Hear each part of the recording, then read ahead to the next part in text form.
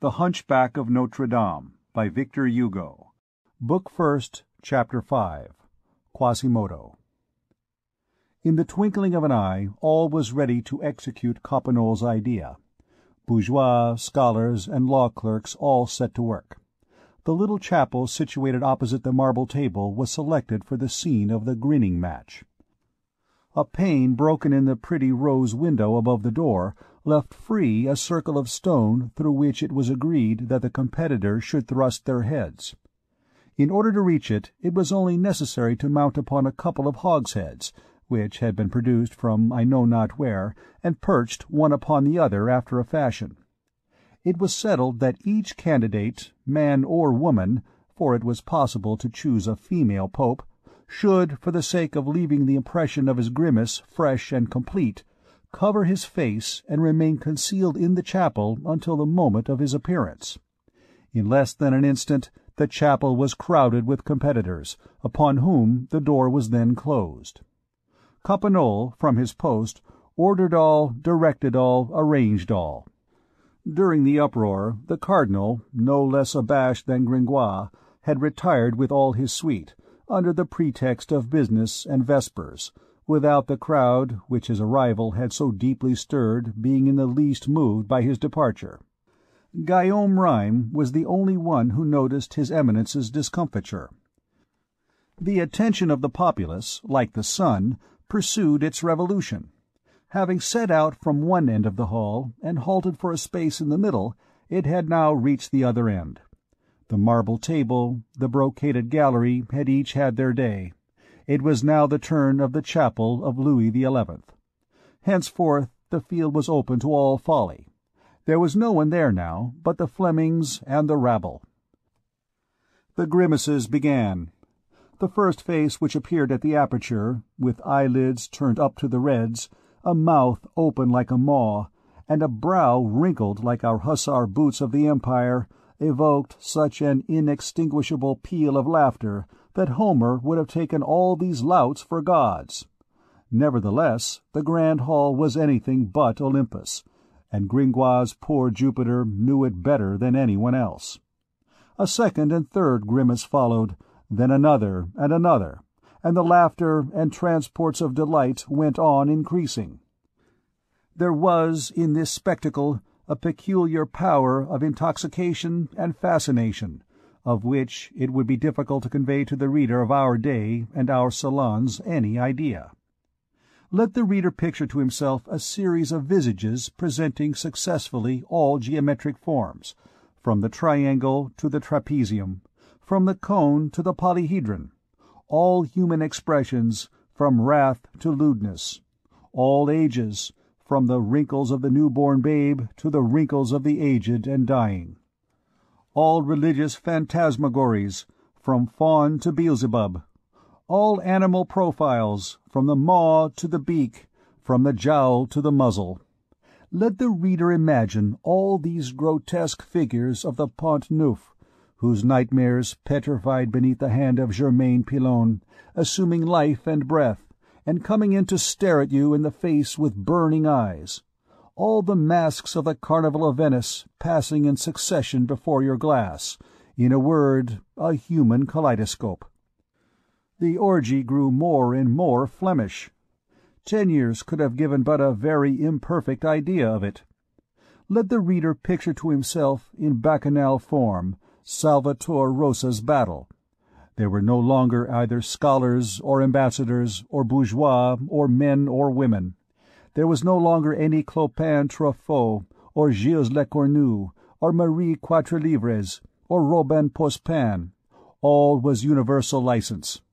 The grand hall was no longer anything but a vast furnace of effrontery and joviality, where every mouth was a cry, every individual a posture. Everything shouted and howled. The strange visages which came in turn to gnash their teeth in the rose window were like so many brands cast into the brazier, and from the whole of this effervescing crowd there escaped, as from a furnace, a sharp, piercing, stinging noise, hissing like the wings of a gnat. "Ho-ay, curse it! Just look at that face! It's not good for anything. Goyamet moger puis, just look at that bull's muzzle. It only lacks the horns. It can't be your husband. Another! Belly of the Pope, what sort of a grimace is that? Ola, that's cheating. One must show only one's face. That damned Perrette Calabotte, she's capable of that. Good, good, I'm stifling. There's a fellow whose ears won't go through, etc., etc. But we must do justice to our friend Jahan. In the midst of this witches' Sabbath, he was still to be seen on the top of his pillar, like the cabin boy on the topmast. He floundered about with incredible fury. His mouth was wide open, and from it there escaped a cry which no one heard, not that it was covered by the general clamour, great as that was, but because it attained, no doubt, the limit of perceptible sharp sounds, the 1,000 vibrations of Sauveur, or the 8,000s of Biot.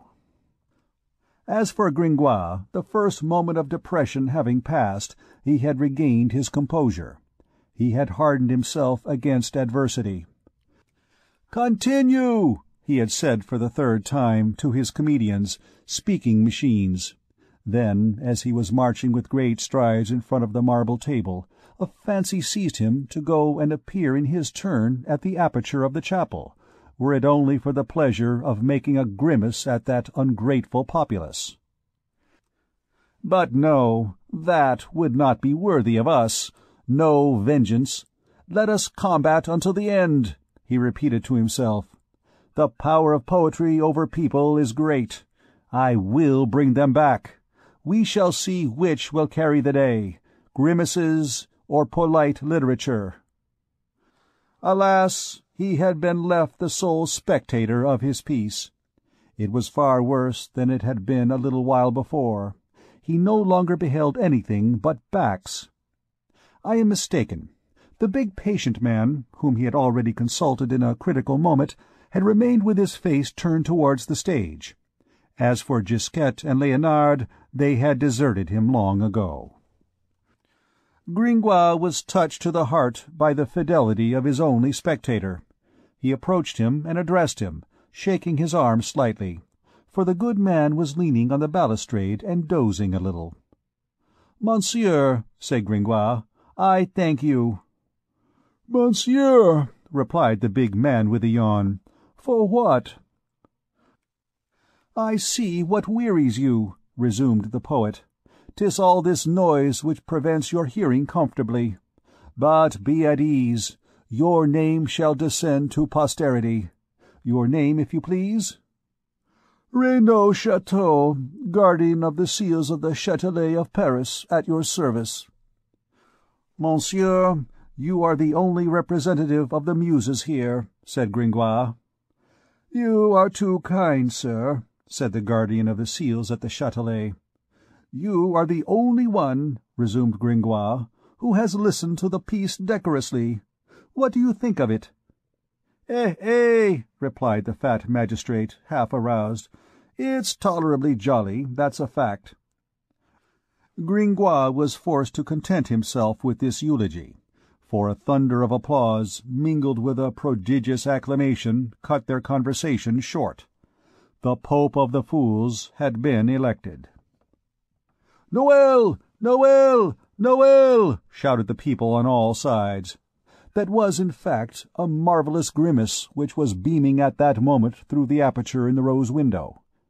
After all the pentagonal, hexagonal, and whimsical faces which had succeeded each other at the hole without realizing the ideal of the grotesque which their imaginations, excited by the orgy, had constructed, nothing less was needed to win their suffrages than the sublime grimace which had just dazzled the assembly. Master Capanole himself applauded, and Clopin Truffaut, who had been among the competitors, and God knows what intensity of ugliness his visage could attain, confessed himself conquered. We will do the same.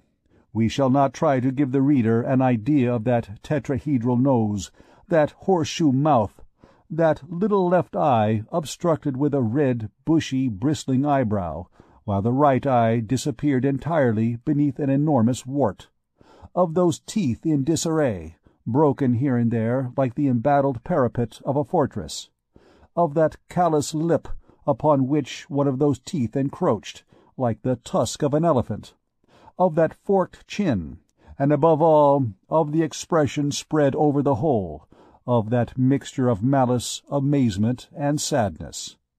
Let the reader dream of this whole if he can. The acclamation was unanimous. People rushed towards the chapel. They made the lucky Pope of the Fools come forth in triumph. But it was then that surprise and admiration attained their highest pitch. The grimace was his face. Or rather, his whole person was a grimace.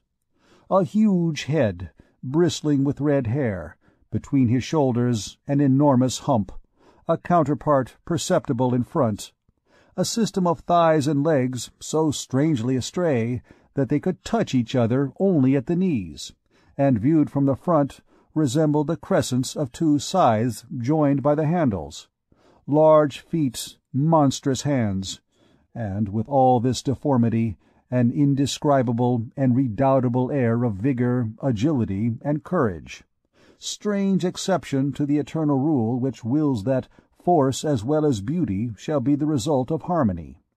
Such was the Pope whom the fools had just chosen for themselves. One would have pronounced him a giant who had been broken and badly put together again. When this species of Cyclops appeared on the threshold of the chapel, motionless, squat, and almost as broad as he was tall, squared on the base, as a great man says, with his doublet half red, half violet, sewn with silver bells, and above all, in the perfection of his ugliness, the populace recognized him on the instant, and shouted with one voice, "'Tis Quasimodo, the bell-ringer! 'Tis Quasimodo, the Hunchback of Notre Dame! Quasimodo the one-eyed! Quasimodo the bandy-legged! Noel! Noel!" It will be seen that the poor fellow had a choice of surnames.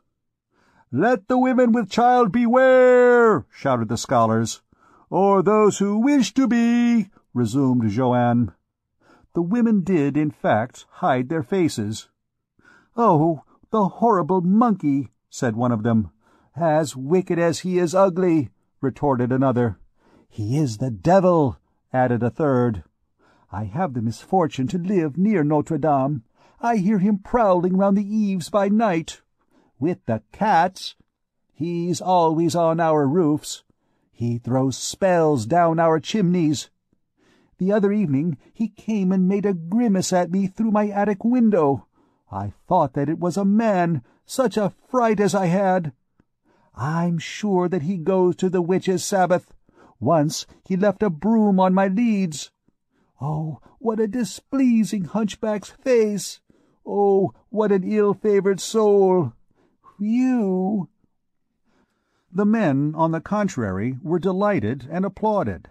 Quasimodo, the object of the tumult, still stood on the threshold of the chapel, sombre and grave, and allowed them to admire him.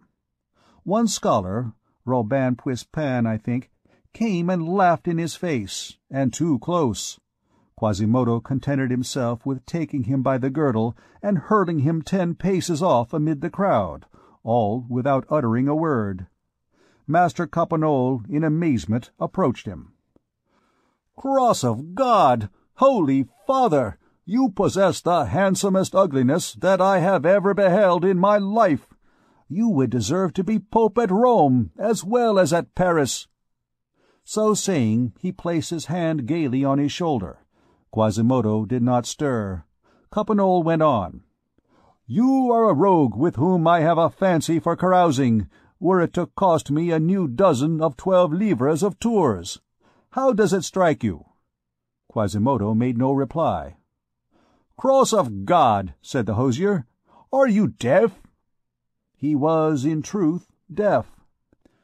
Nevertheless, he began to grow impatient with Coppenole's behavior, and suddenly turned towards him with so formidable a gnashing of teeth that the Flemish giant recoiled, like a bulldog before a cat. Then there was created around that strange personage a circle of terror and respect, whose radius was at least 15 geometrical feet. An old woman explained to Campanole that Quasimodo was deaf. "Deaf!" said the hosier, with his great Flemish laugh. "Cross of God! He's a perfect pope!" "He! I recognize him!" exclaimed Jehan, who had at last descended from his capital in order to see Quasimodo at closer quarters. "He's the bell-ringer of my brother, the Archdeacon. Good day, Quasimodo." "What a devil of a man!" said Robin Poussepain, still all bruised with his fall. "He shows himself. He's a hunchback. He walks. He's bandy-legged. He looks at you. He's one-eyed. You speak to him. He's deaf. And what does this Polyphemus do with his tongue?" "He speaks when he chooses," said the old woman. "He became deaf through ringing the bells. He is not dumb." "That he lacks," remarks Jehan. "And he has one eye too many," added Robin Poussepain. "Not at all," said Jehan wisely. "A one-eyed man is far less complete than a blind man. He knows what he lacks." In the meantime, all the beggars, all the lackeys, all the cut-purses, joined with the scholars, had gone in procession to seek, in the cupboard of the law clerk's company, the cardboard tiara, and the derisive robe of the Pope of Fools. Quasimodo allowed them to array him in them without wincing, and with a sort of proud docility. Then they made him seat himself on a motley litter. 12 officers of the Fraternity of Fools raised him on their shoulders, and a sort of bitter and disdainful joy lighted up the morose face of the Cyclops, when he beheld beneath his deformed feet all those heads of the handsome, straight, well-made men. Then the ragged and howling procession set out on its march, according to custom, around the inner galleries of the courts, before making the circuit of the streets and squares. End of Chapter 5.